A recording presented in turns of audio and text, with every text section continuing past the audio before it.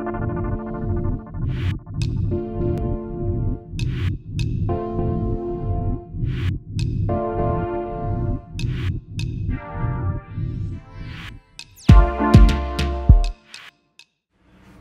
to Chris Parking Shooting Sports, and today, a bit of an unusual video for me. Somebody's asked me to tell them the differences between the Zeiss V4 and V6 ranges. Now, that's quite an interesting goal to do because they're both seen as premium optics, but you know, scope ranges rarely ever have identical offerings, and that's between manufacturers. And this actually does illustrate the fact that even Zeiss themselves haven't produced an identical optic between one range and the other range. So to go through some of the similarities between the V4 and the V6, the differences between the V4 and the V6, well, let's go ahead.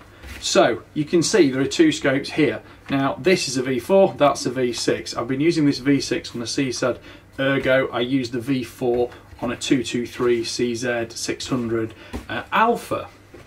Both of them gave me perfectly good performance. Both of them were able to shoot great groups on target and to prove the rifles and do some hunting related activities as well. So to look at some of the similarities first, you can clearly see between the two of them that they've got very similar looks in terms of the tube finish on the aluminium. They're both 30mm tubes in terms of the knurling and things like that to give grip. Also things like the lens caps, which are rubber strands and they go over the top and lock in place like that. They've also both got fast focus eyepiece, which goes from +2 to -3 diopter.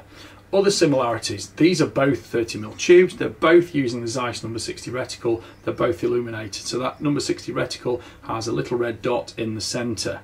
They've both got Zeiss's full range of multi-coating options and low 2-tex included within that for water dispersion. And there's also the 400 millibar pressure rating for water resistance as well. They both have 90mm eye relief, which is exactly the same and ideal for a sporting rifle. They also have a square adjustment range of 200cm at 100 meters for primary, zero and aftermarket dialing. But this is where now we're going to diverge and talk about some of the differences between the two.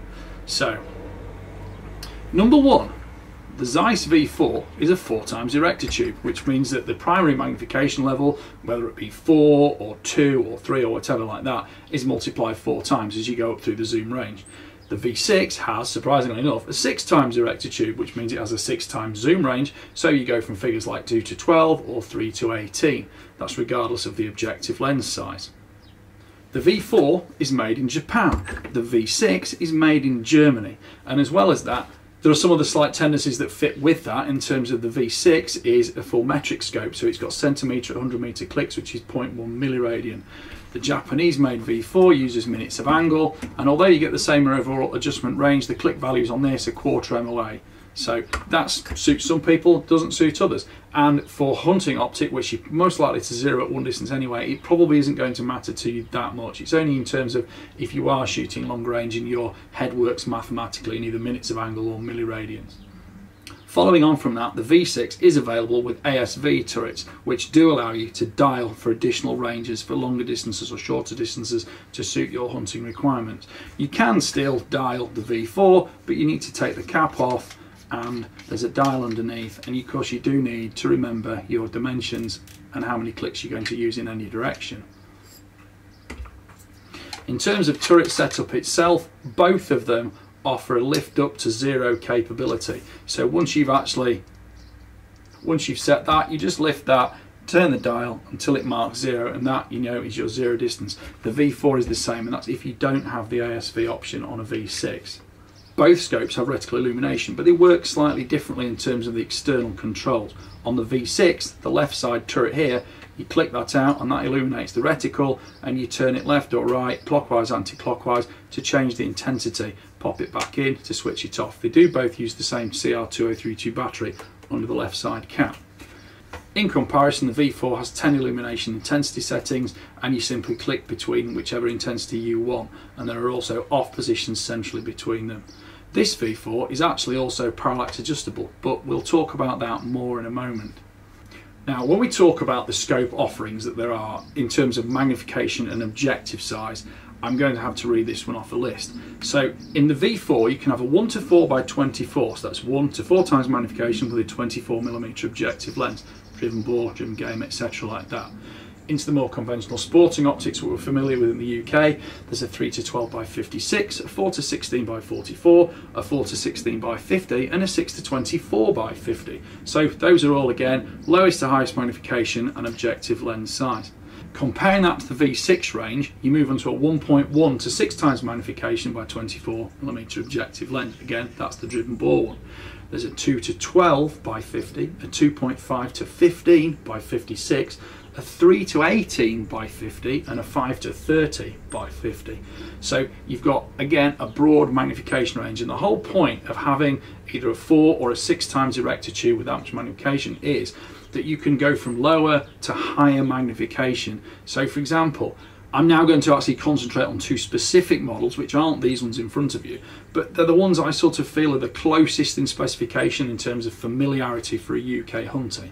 And I'm going to look at the 3 to 12 by 56 V4 versus the 2.5 to 15 by 56 V6. So immediately you go lowest magnification, which is 3 on the V4 or 2.5 on the V6.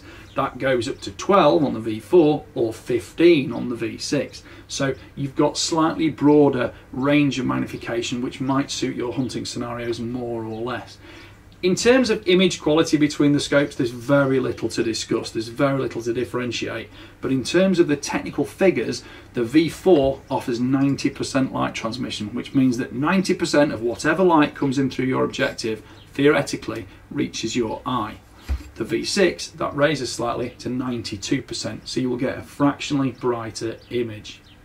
Comparing some of the critical statistics, specifically field of view, on the V4 3 to 12, you've got 12.7 to 3.2 meters width of visible at 100 meters.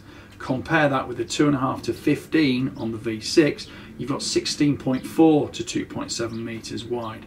Now, where that's quite critical is that you can tell by having high magnification at the top and low magnification at the bottom, you do slightly change those field of view statistics, but actually if you take similar values through the range, proportionally they're almost identical. So for example, if you were using either scope on 4 or 6 or 8 times, you would hardly be able to notice any difference physically with your eyes. It's only really under laboratory conditions where you'll be able to tell the difference between that. Again, on those two scopes, in terms of proportional size, the V4 is actually slightly longer than the V6. The V4 is 368mm, the V6 is 352mm. Again, for the closest specification, I think, between the V4 and V6 ranges. Proportional mass between the two, again, shows the V4 quite light at 610 grams, the V6 a little bit heavier at 690 grams. But you do have to take into account that the specifications for both scope ranges are very detailed and extensive on the Zeiss website, and I would thoroughly recommend looking at it, because my point here today is just to give you an idea of the factors and differences to look at, not specifically to compare and contrast the two, because they're never identical at any specification or price point. Well, I hope that video has given you a few little starting points to sort of like a kitten pull on a thread and look at the differences between specific optics in the Zeiss range, especially concerned with V6 versus V4. Look at the magnification levels you want, look at the pros and cons of the functionality you're going to get, and remember that the lower the magnification, the less likely you are to need parallax, whereas if you go up to the V4 or V6 in the 6 to 24 or 5 to 30 magnification ranges, yes, parallax adjustment is mandatory at those magnification levels. The fact that one is made in Germany and one is made in Japan doesn't matter to me, because both of them have superb manufacturing cultures and quality control. I've used both scopes extensively on the CZ rifles and I'm happy with either. They've been swapped backwards and forwards between various test projects and review rifles, and I've never had a problem. And that 2 meter square at 100 meters of elevation and windage adjustment also means it's easy to zero on most rifles. I'm also running an advert for the British Shooting Show on my videos at the moment, so please go all the way to the end of the video and you can actually click a link on screen which will take you directly to the site so you can buy tickets. And tickets to the show in 2023 also include car parking. Thank you for watching. Please like, subscribe, comment. Don't forget to click the notification bell so you can keep track of my weekly uploads. Thank you for watching. Bye for now.